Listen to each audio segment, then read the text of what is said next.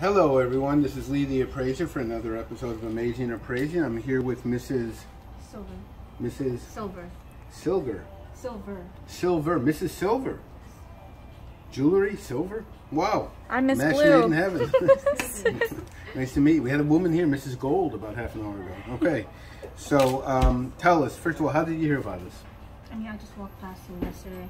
Oh, okay, cool. So you work around here, live around here, school? I live around here. Okay, cool. Okay, so tell me what we have. We have 3 rings here. How did you acquire them?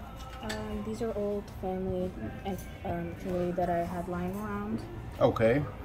Now what we have here, I don't know if you noticed, it looks like 3 rings that were sort of poorly soldered together to make one. You see that? Mm-hmm. I mean, that's what it looks like. And you said you brought this to another jeweler, and what did he tell you? They said this one was worth at least $10,000. $10,000. Yeah, they said that if I sold it to someone else that I could make more money, so that's why I didn't sell it there. And what did, so they told you it was worth $10,000, why? Based on? Based on how long it took to make and plus the diamonds here. Well, the diamonds are tiny little chips. So, and the diamonds are not white, so I don't even know if these are diamonds.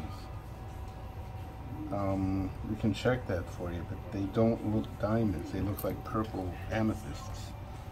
And so he said primarily that's how long it would take to make. Mm-hmm.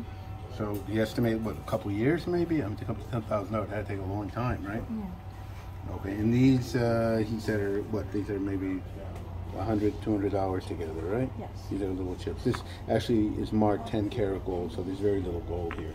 So, unfortunately, we would sell these as together, maybe, I don't know, maybe $400 or $500. Mm-hmm. So we typically buy it for about half that as a cash offer, if that works for you. Is that okay? Hmm? What's the absolute best you would take for this? I mean, maybe more, honestly. Well, how much? What's the least you would take for this? 800. Maybe 800, 900. 900. And why do you say that? Why do you think it's worth so much? Because I really need the money, and to me it looks pretty real. I mean, the diamonds, like you said, you probably should check. Well, I'll text them right in front of you here. So, plain a piece of glass here. Mm-hmm. We're totally transparent, right, Blue? Yes. Okay. You have a question about any coins, we look it up for you. You have any jewelry, we look it up for you. This is a diamond tester, foolproof. We're going to check this for you. These are tiny stones, so they're actually very, very hard to test. But, and these are what they call like 1-pointers. That means you need 100 of these stones to make a carat.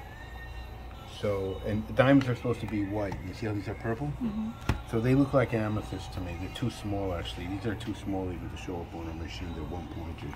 So, so you're saying he offered you probably about $200, and you're looking for like 800? Mm-hmm. But you understand, even though he gave you an estimate saying it would cost upwards of $10,000, it wouldn't cost upwards of $10,000. These are manufactured, you know, like machine-made rings that are made in mass quantities, and there's nothing really rare about them.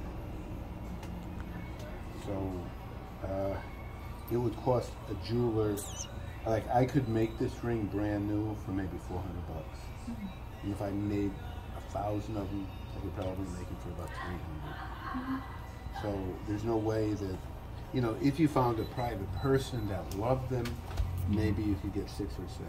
But it's hard to find, you know, this has to be repaired. You can see the bottom, it's not even round. Mm-hmm. So I don't know.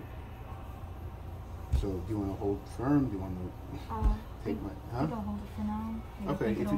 I mean, if you decide to sell it for,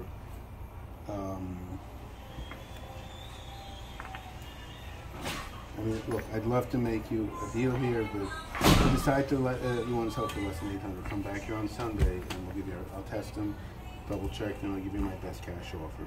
Okay, but I'm just saying his price. I certainly could pay more than 200, but I couldn't pay 4 times what another competitor would pay, because you know, business, baby. It doesn't make sense. Yeah, they got to be repaired and everything like that. So I want to appreciate, thank you very much for coming in here.